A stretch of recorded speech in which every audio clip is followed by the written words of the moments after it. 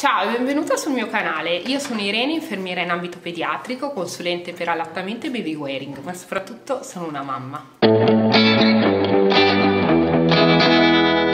Ciao e bentornati in questo nuovo video. Mi devo sforzare a non dire bentornata perché c'è qualche papà che mi segue che mi ha fatto notare che parlo sempre al femminile e invece ci sono anche degli uomini che ci seguono, quindi scusate uomini che siete qua, ma proverò a correggere il mio lessico. Detto questo, oggi è venerdì, quindi video a tema baby wearing. Andiamo a parlare di marsupi, quali nello specifico il KinderHop, che ha due modelli, soft e grow. Il grow in realtà lo vedete, è già recensito. C'è stata una piccola problematica su quella recensione perché io ero convinta che fosse il soft, invece era il grow, quindi in quella recensione lì parlo del KinderHop grow. Oggi vi voglio mettere invece a confronto questi due marsupi, quindi li ho qui entrambi. Questo è il famoso grow del video, riconoscerete anche la fantasia, e questo invece in grigio, così è il soft. Quindi andiamo a vedere effettivamente quali differenze ci sono tra questi due marsupi. Allora, innanzitutto il KinderHop Soft è il primo che si può utilizzare perché danno come indicazione circa dai 2 mesi. Questo perché? Perché se lo guardiamo a confronto, per esempio il fascione, ok, questa parte qua, questa è il fascione, vedete com'è morbido? È estremamente morbido, per quanto sostenitivo ovviamente, però rimane molto morbido, cioè posso veramente accartocciarlo. Il KinderHop invece grow, ve lo faccio vedere, ha un fascione rigido, ok? Vedete com'è diverso? Molto più rigido. Questo ovviamente ci permette di scaricare il peso per i bambini anche più pesanti in maniera più ottimale. La regolazione della larghezza del pannello, quindi della seduta, si dice in termine tecnico, anche questa è diversa. Nel KinderHop grow abbiamo la regolazione tramite velcro, quindi io stacco, chiudo oppure allargo in base alla necessità. Mi piace molto questo tipo di regolazione in generale sui marsupi che hanno appunto questa modalità. Vi faccio vedere perché ha anche la possibilità, insomma, ha le tacchette con le scritte che ci permette di essere comunque ben equi sia a sinistra che a destra, quindi riesco a capire bene quanto lo sto aprendo nella maniera tra virgolette giusta. Poi ci sono delle indicazioni sui mesi, queste in realtà lasciano un po' il tempo che trovano, nel senso che dipende molto dal bambino, quindi mia figlia ha 10 mesi ma lo tiene aperto qua, che sarebbe tra i 15 e i 19, quindi veramente dipende moltissimo dal bambino e dall'apertura delle gambe che ha. KinderHop grow invece, se vedete internamente non abbiamo nessun velcro, quindi come si va a regolare la seduta? Lo regoliamo tramite coulisse. Questa è la, aspettate che metto meglio, questa è la mia coulisse, quindi un fiocchettino essenzialmente. Posso tirare, adesso lo sganciamo, posso allargare tutto, ok, oppure posso tirare e regolare, quindi accorcio e la mia seduta diventa piccola. Volevo farvela vedere proprio al più piccolo possibile.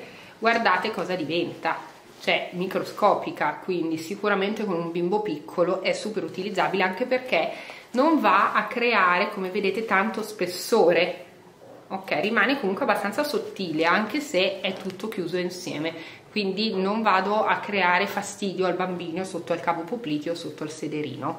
L'unica cosa che dovrò fare attenzione è quando vado a fare la seduta che questa parte di coulisse non sia a metà del sedere, che quindi crei tensione lì, ma che il mio bambino vada proprio nell'amaca di tessuto in questo modo, in modo che la parte con la tensione della coulisse superi il sedere, ok? E non si noti, cioè nel momento in cui lo metto non devo vedere più la coulisse essenzialmente. Spero di essere stata chiara. Una cosa che ha sempre sulle regolazioni del pannello il KinderHop Soft, che non ha il grow proprio per questo motivo, è la regolazione del pannello in larghezza anche superiormente. Quindi io qua posso regolare, scusate, qua ho fatto un doppio nodo però non cambia, quindi anche qua io posso andare a regolare la larghezza del mio pannello in modo che il mio bimbo abbia il capo il più contenuto possibile, perché il rischio un pochino dell'uso dei marsupi un po' presto è proprio che il bambino non abbia ancora una contenzione ottimale del capo e quindi rischi di andare troppo giù, toccare il mento su questa parte del torace e chiudere le vie aeree. Quindi è importante che il bambino lasci sempre le vie aeree libere e questo ci dà una mano. Ovviamente vi faccio vedere che nel grow questa cosa non c'è, cioè il mio pannello è così, perché il bambino più grande ovviamente non ne ha bisogno.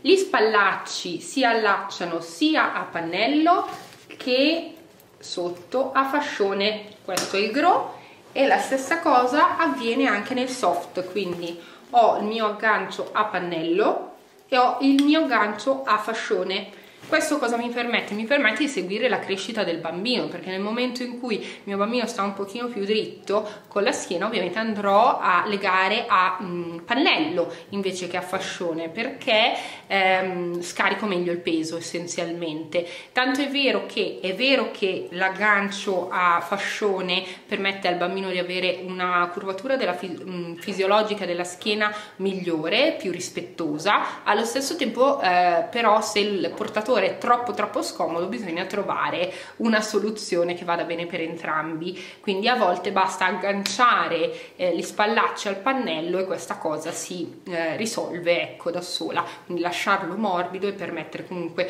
lavorare bene sulla seduta del marsupio quando vado a legarlo e comunque permetto al mio bambino di stare abbastanza in cifosi fisiologica. Hanno entrambi comunque la regolazione dello spallaccio dal pannello, quindi posso allungare questa parte per abbassarlo, questa cosa l'ha anche il grow.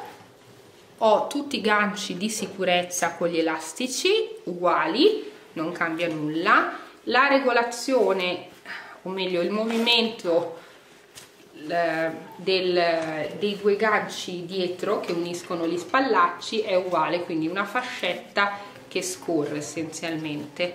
Questa parte qua che vedete sullo spallaccio serve per andare ad agganciare il pannello, quello il copricapo, ok? Quindi cerco di farvi vedere il meglio possibile. Quindi immaginiamo che io ho il mio bimbo davanti, si addormenta, tiro su il pannello per contenergli un po' la testa e poi lo passo all'interno di questo gancio. Aspettate, ce la posso fare, sono io che non... Ok, semplicissimo, e lo mantiene, quindi andrà a mantenere il capo sia davanti che dietro. Questa cosa è utilissima. La parte del copricapo in realtà tramite bottone si può anche togliere se non serve in quel momento.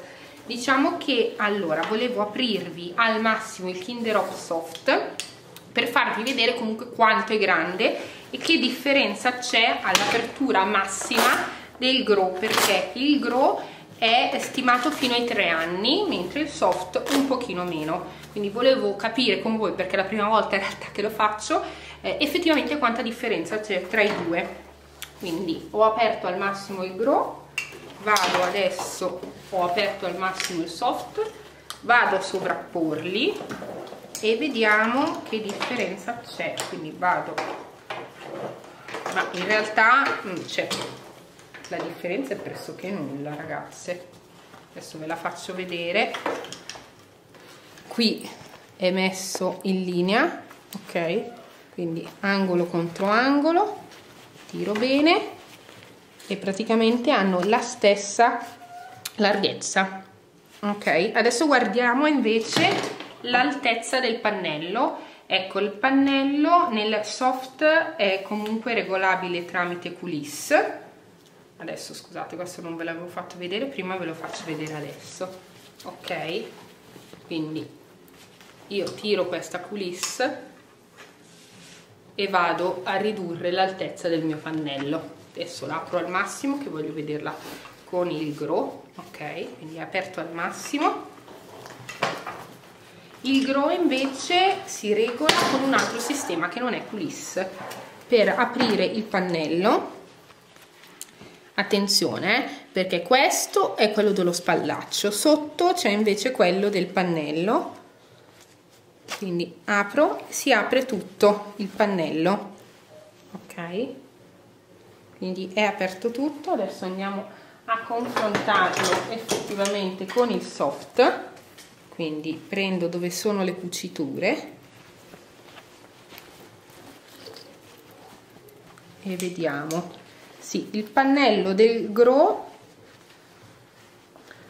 è leggermente, ma di pochissimo, leggermente forse più lungo, ma parliamo di pochi centimetri, veramente pochi.